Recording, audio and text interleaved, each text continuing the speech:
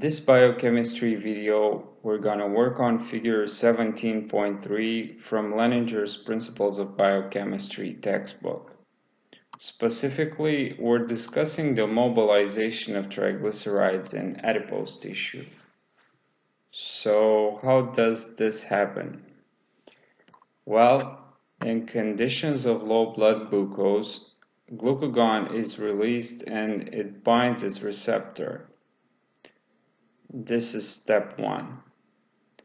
I think it's easier to learn if we make this a step-by-step process.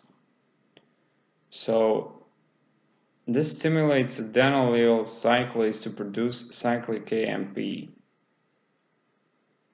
And when this happens, pKa is activated and it phosphorylates hormone-sensitive lipase, HSL, and perilipins that are located on the surface of the lipid droplets in the adipocyte.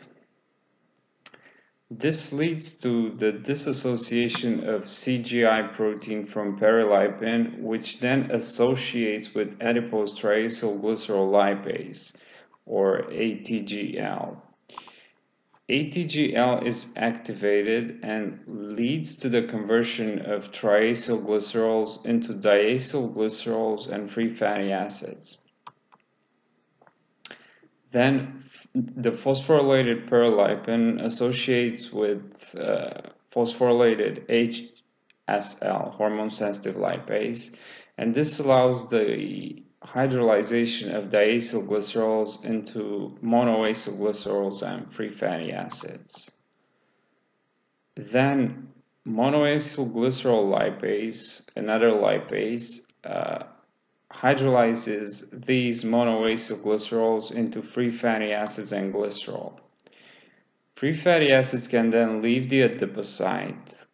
They bind to albumin and are carried to other tissues through the blood.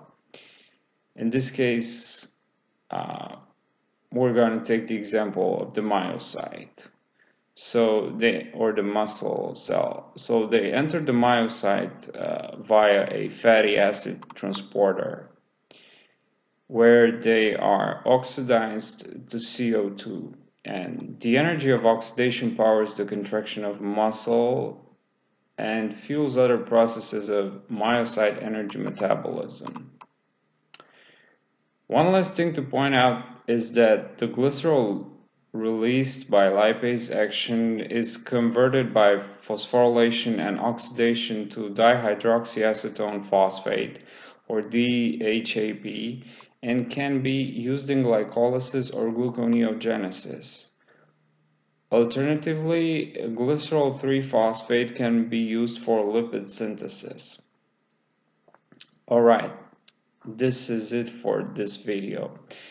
In the description you'll find an image copy of this final illustration. Feel free to download and use it. If you enjoyed this video, please hit the like button and subscribe. Thank you for watching.